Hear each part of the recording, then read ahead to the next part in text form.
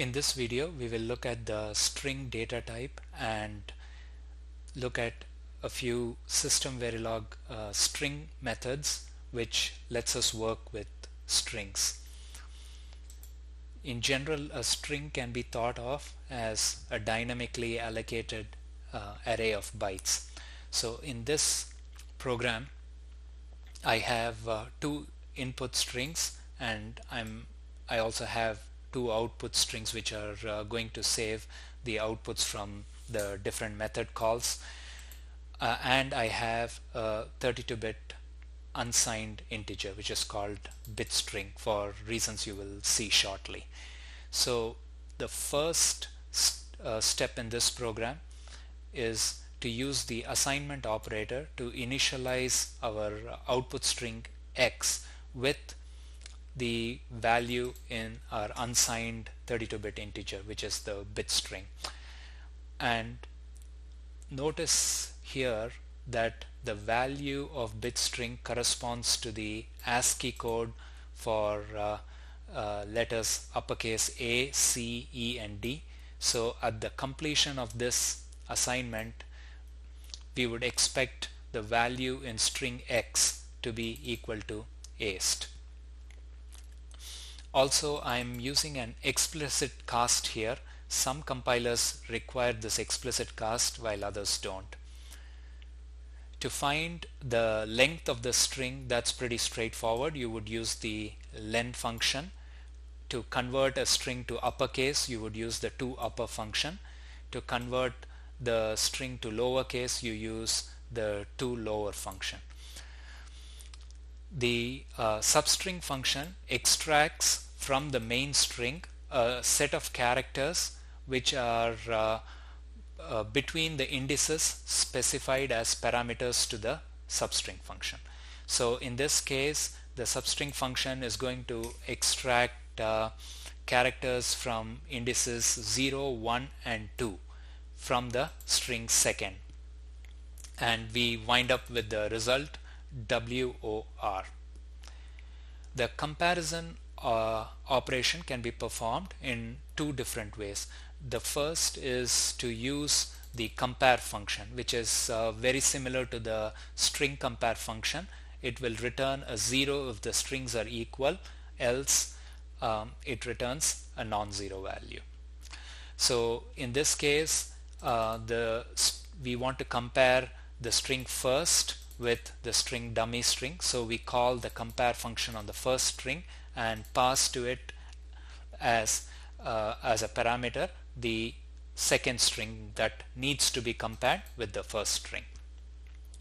The other way to do the compare is to use the equality operator, and the only difference here is if the two strings are equal, then the equality operator will return a 1. Otherwise it will return 0.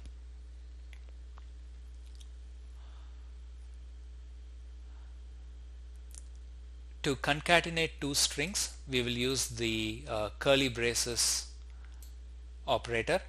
So here we have the string first and the string second, which are specified between the curly braces. So we want the string first to be concatenated with the string second, and the result will wind up in the string dummy string.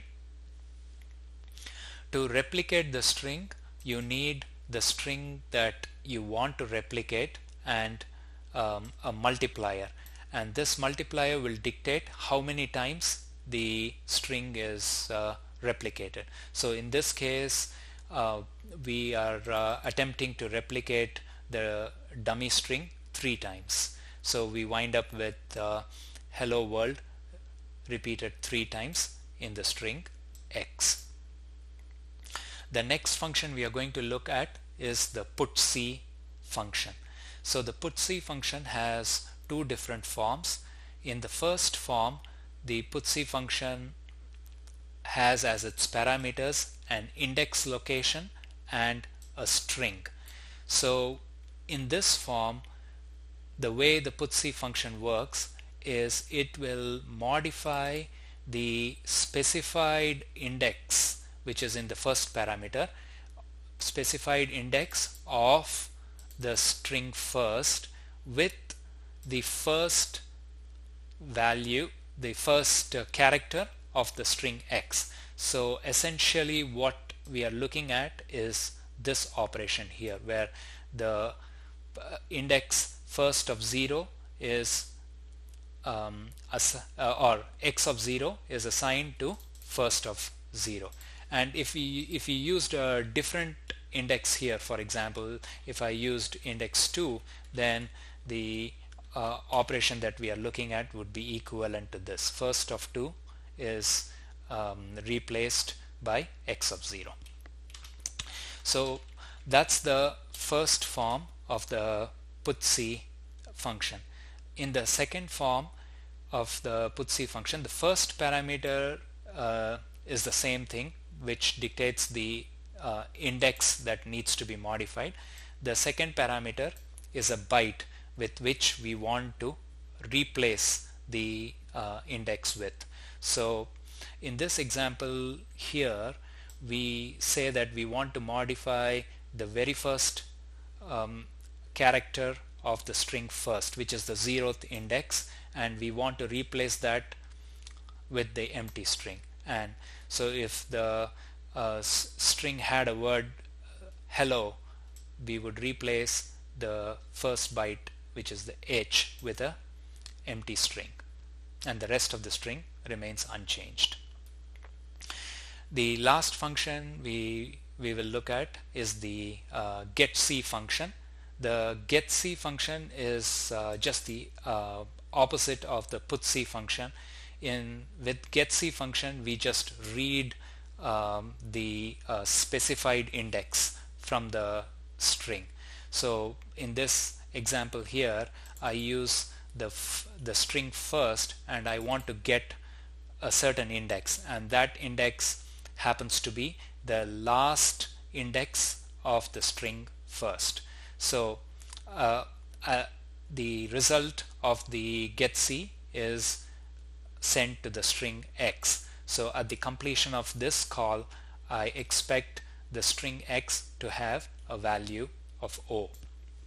So let's quickly run this program and quickly eyeball the results just to see if the results match our expectations.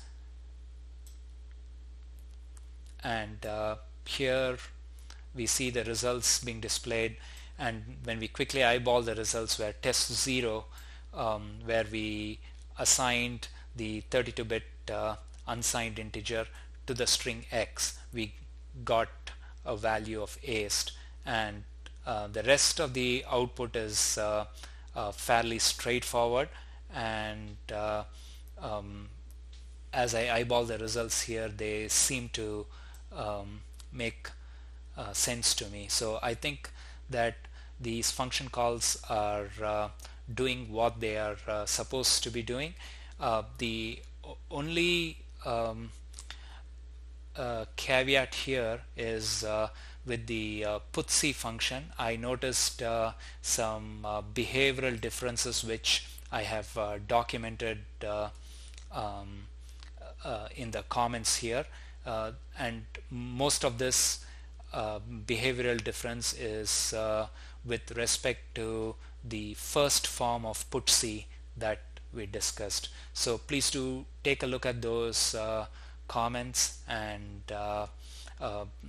if like I say here, if some of the simulators here throw a compilation error, I would start off by, when you copy this project and you get a compilation error, please start off by just commenting this version of putc, which is test 9, and hopefully that should make this project work across all simulators. So that's it, guys. Thank you for your attention, and I will see you in the next video.